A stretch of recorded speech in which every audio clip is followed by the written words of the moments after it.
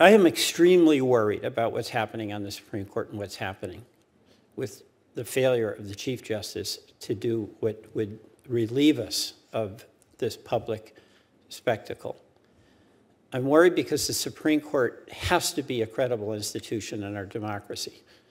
And I'm worried about how that's eroded with the unwillingness of that court to subject itself to the same ethical requirements that 850 other federal judges adhere to.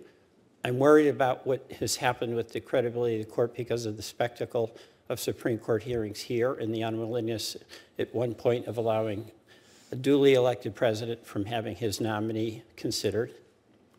And on this question of separation of powers, I'm worried about judicial abuse of legislative power by refusing to uphold a bipartisan campaign finance law sponsored by John McCain, among others, Russ Feingold, that was intended to restore credibility to the election process.